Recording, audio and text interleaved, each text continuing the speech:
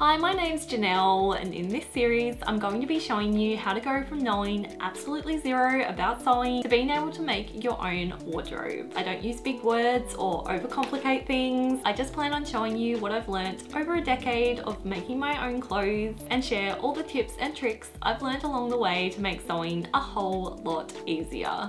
If you've been watching all of the videos in this series so far, then you should now have a pretty good understanding of the basics of sewing, and we can now start to delve into the more advanced aspects of sewing, starting with how to make and use bias binding. Bias binding, also known as bias tape, is a narrow folded strip of fabric that has been cut on the bias of the fabric. Cutting along the bias of the fabric means cutting at a diagonal angle against the weave or grain of the fabric, which gives anything cut along the bias a nice amount of natural stretch. This means that bias binding has a little bit of stretch to it, making it a bit more flexible and therefore able to conform to curves much better than fabric that's just cut on the grain normally. Because of this, bias binding is perfect for finishing off raw edges of garments such as at neck openings and armholes. And in this video, I'm going to be showing you how to make your own bias binding, and we'll also show you how to actually use bias binding when making clothes. So by far the easiest and most convenient way to make bias binding is to use these bias binding tools. They are very inexpensive and make making your own bias binding so easy. The different colours represent the different widths of bias binding you can make. For example, I'm going to be using one of the options that will make 25mm wide bias binding.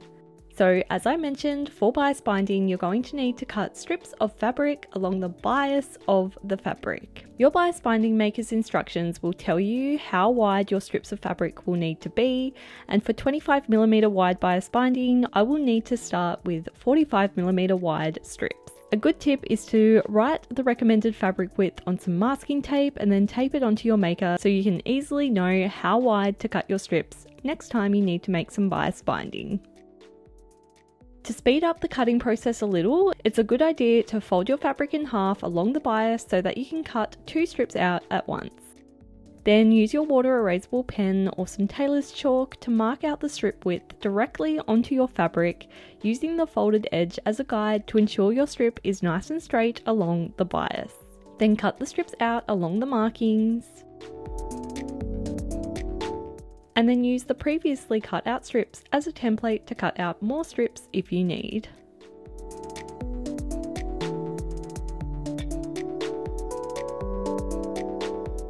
As you can see here, because the strips of fabric have been cut along the bias, they have a slight stretch which will make the finished bias binding really good for sewing along curved edges.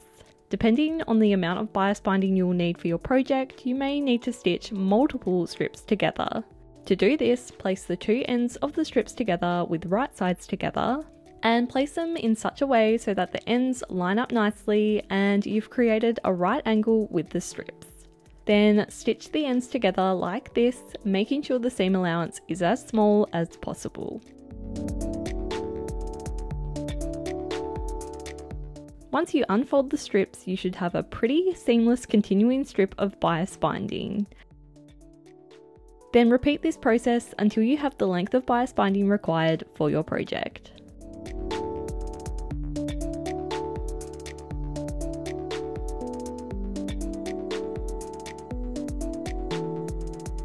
Now it's time for the magic part. With the right sides of your strip facing down, place one end of the strip into the wider end of the bias binding maker. You may need to use a seam ripper to guide the fabric through the maker. The bias binding maker will begin to fold your fabric strip, and as it does, use your iron to press the folds in place.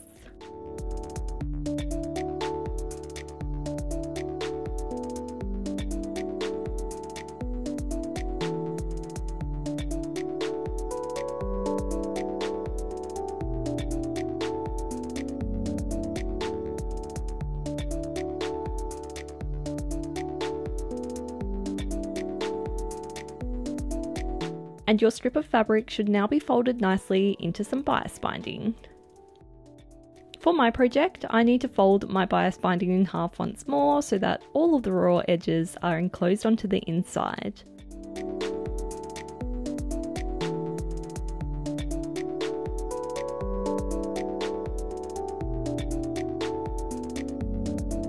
And my bias binding is now ready to use. Now let me show you how to actually sew with it. For this example, I'm going to be finishing off the neck edge of my pansy sewing pattern with the bias binding that I just made to take it from looking like this to this. This actually requires two different methods, and so I will also use some contrasting bias binding I made earlier. For the first method, you will need some bias binding that has not been folded in half that extra time, and you will instead need to unfold one of the edges of the binding. And then with the right sides of the fabric facing, place the edge of the bias binding along the edge of whatever it is you would like to bind with bias binding. Then pin the binding in place to your fabric. Next, stitch the bias binding to your fabric, making sure to stitch directly into the folded crease line like this.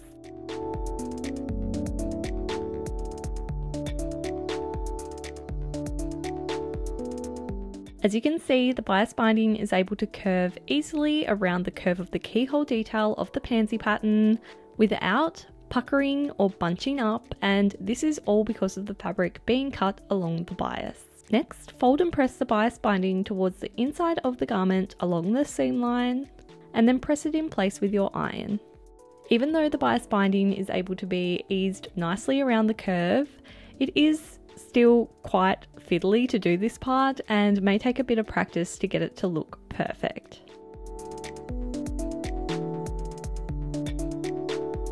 Then stitch this now folded bias binding in place.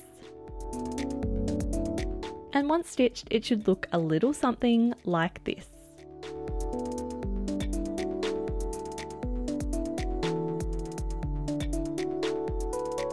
To show you the next method, I'm going to be binding the neck edge of my dress and making a tie-up closure for the keyhole detail. For this method, you're going to have to use some bias binding that has been folded in half, like I showed earlier. Simply place the folded bias binding along the fabric edge of whatever it is you would like to bind, and then pin the binding in place.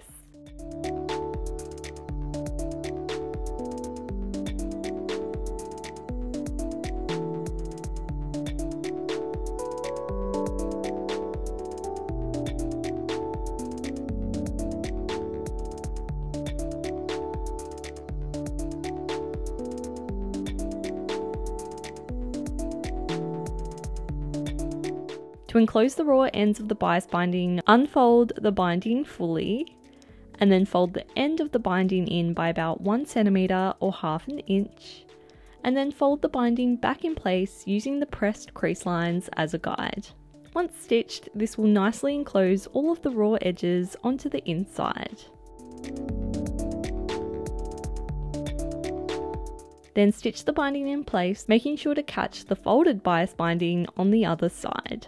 Again, this does take a little bit of practice to get right, so I recommend stitching nice and slowly and use as many pins as you can to make sure the bias binding stays in place as you sew. Then lastly, give your binding a good press with your iron.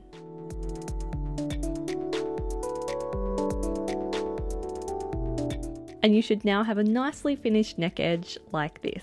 There are many other ways to work with bias binding, but these two methods that I've shown in this video are the two easiest and main ways I tend to use bias binding when making my own clothes. So I hope you found this video helpful and that you now have a much better understanding on what bias binding is and how to actually use it when garment making. In the next video of this series, I'm going to be showing you how to gather fabric, so definitely stay tuned for that. Also, if you have any requests for topics you'd like me to cover in this series, then please feel free to leave your suggestions below, and don't forget to subscribe to my channel for more sewing type videos like this one, and I'll see you in the next video.